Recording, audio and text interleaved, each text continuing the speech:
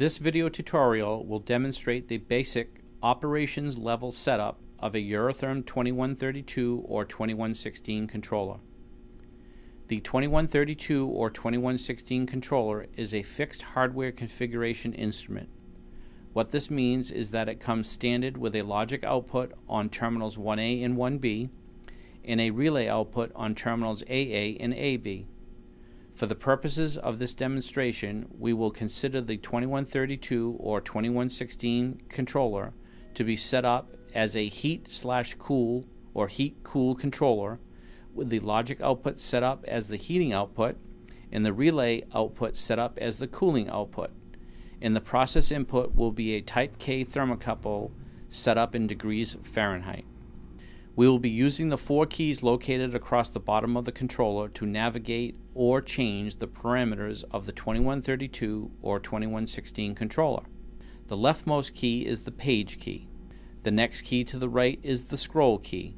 The next key to the right is the down arrow key. And lastly, the furthest key to the right is the up arrow key. First, it is assumed that you have configured the 2132 or 2116 controller. If not, please view our video tutorial, Basic 2132 or 2116 Configuration Level Setup. Please note that most parameters are displayed in the operations level mode. If you do not see a particular parameter that you need, then it may have been hidden from the operations level. To hide parameters from the operations level, you must go into the Edit level to do this function. Please refer to the 2132 or 2116 instruction manual for further details of the Edit level.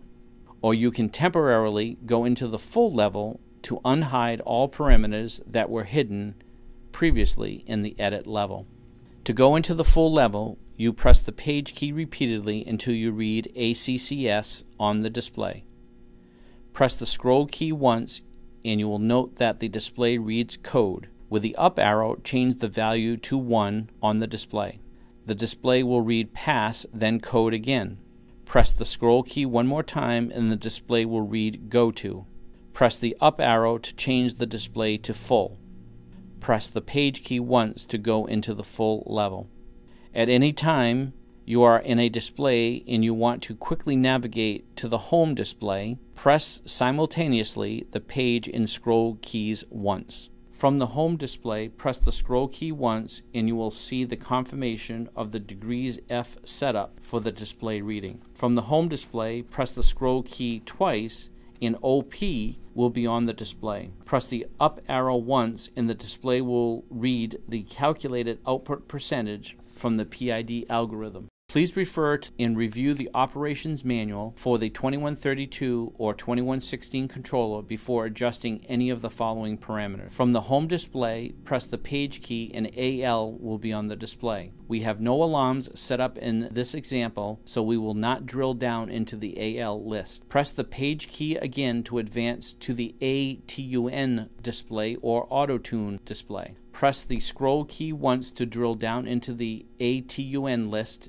and tune will be displayed. Pressing the up arrow key will allow you to toggle the controller into the auto tune mode via the on or off selections on the display. At this time, leave the ATUN mode in off. Press the scroll key repeatedly until the display reads ATUN. Press the page key again to advance to the PID display. Press the scroll key once to drill down into the PID list and PB or proportional band will be displayed. Press the up arrow or down arrow key will allow you to change the proportional band value. Press the scroll key again for the display to read TI or integral time. Pressing the up arrow or down arrow key will allow you to change the integral time value. Press the scroll key again for the display to read TD or derivative time. Pressing the up arrow or down arrow will allow you to change the derivative time value. Press the scroll key again for the display to read LCB or low cutback. Press the up arrow or down arrow key will allow you to change the low cutback value. Press the scroll key again for the display to read HCB or high cutback. Pressing the up arrow or down arrow key will allow you to change the high cutback value. Press the scroll key again for the display to read REL.C or relative cool gain. Pressing the up arrow or down arrow key will allow you to change the relative cool gain value.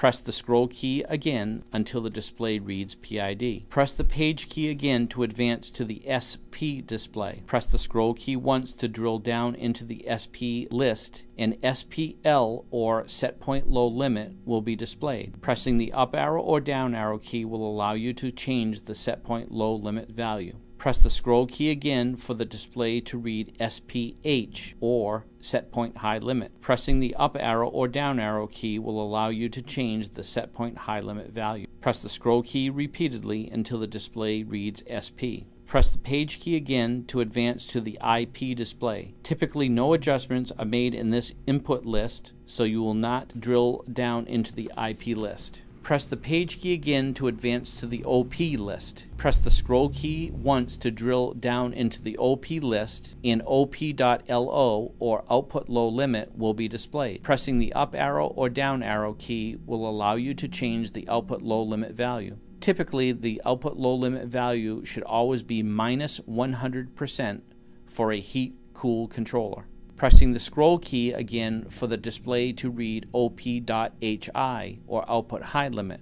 Pressing the up arrow or down arrow key will allow you to change the output high limit value. Typically, the output high limit value should always be positive 100% for a heat-cool controller. Press the scroll key again for the display to read CYC.H or heating output cycle time. Pressing the up arrow or down arrow key will allow you to change the heating output cycle time value.